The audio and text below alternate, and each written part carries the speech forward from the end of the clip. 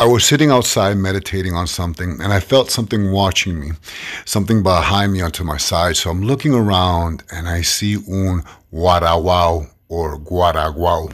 Now in Puerto Rico, we have this saying that says, cada Guaraguao tiene su pitre. And in English, that means every hawk has his kingbird to pasture it, or every Goliath has his David.